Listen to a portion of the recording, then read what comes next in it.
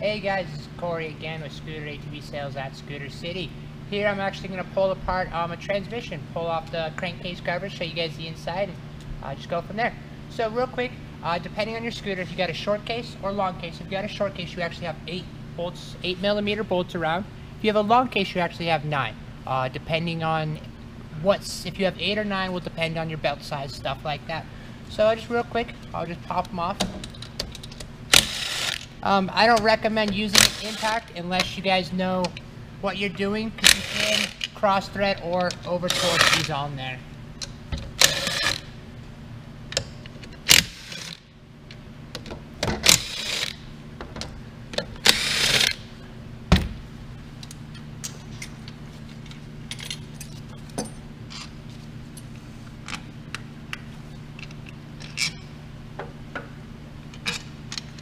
And keep note, when you guys are pulling them off, there will be one that is a little bit longer that accommodates for the drain plug for your carburetor. So keep that in mind.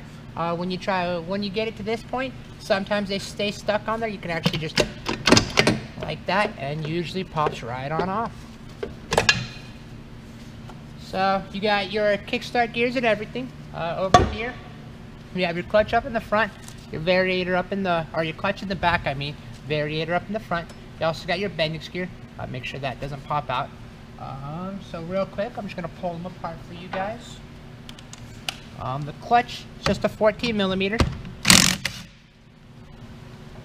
Variator is 17 up in the front.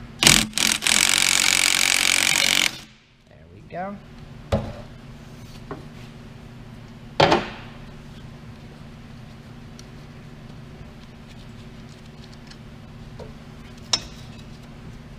So for the variator, you got your little fan, and then the starter flywheel. So when your engine kicks over, it actually turns the engine over.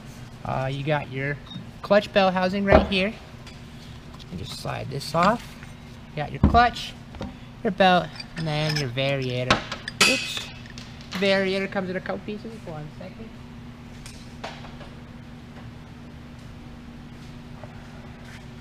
So for your variator, it's pretty easy. You just got your little rollers, the plates, and everything like that.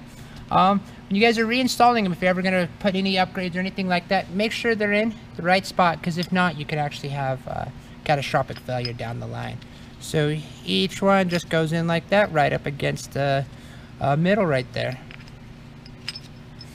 And what this does is when your engine spins, the faster it spins, pretty much these guys will roll on out, and which will cause tension to be grabbed on your belt, which will cause your clutch to expand, and then it grabs onto the bell housing.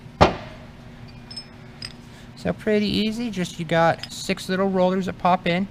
When you guys have your variator fan, check to make sure these little plastic pieces, the little guides, aren't damaged. If they're damaged, you'll actually end up just destroying your variator, stuff like that. And then you got your variator pin. Should fit in nice and snug. As you can see, there's no play. If you actually do have play, it's pretty much time to replace your variator. You also got your starter bendix up here. So when you guys are putting this back together, just kind of make sure that stays up there. You'll slide that on real quick. And you got your belt and your clutch. This takes a little bit of effort. Sometimes you gotta have some finger strength. So when you're putting your belt on, you gotta squeeze the clutch and actually start sliding the belt in. And then as you can see, it slides right on. You don't have to worry about tightening it. Usually when you fire up these engines and everything like that, after you put it all back together, it adjusts itself. And then when you guys are putting these on, there is some splines. I don't know if you guys can see it or not. Make sure you get them all the way on here, because some people will put them on, the splines don't line up, and they put the nut on and it just chews up everything in there. So there we go.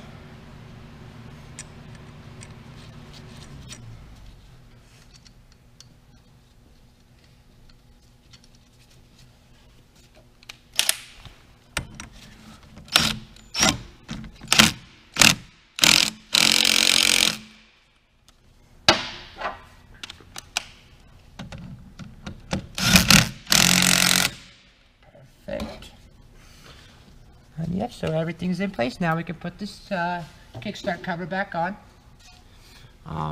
When you guys are putting it on, you do have two little dowels.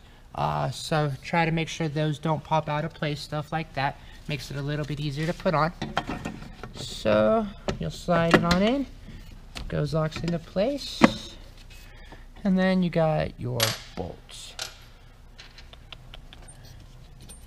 So real quick, I'll show you. As you guys can see, that one right there is actually a little bit longer than the rest of them.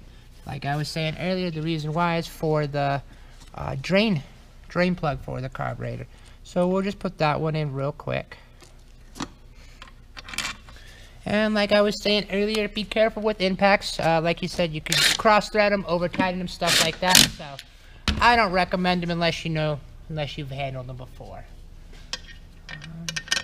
And then when you do put it back together, you kind of want to go like a crisscross pattern like you do for your tire. So that way you get a nice even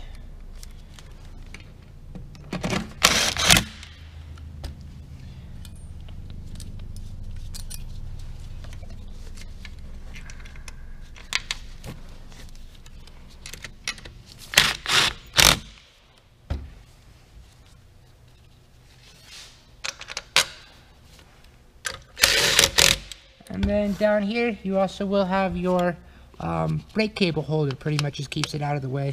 Make sure you guys don't forget to put that back in there.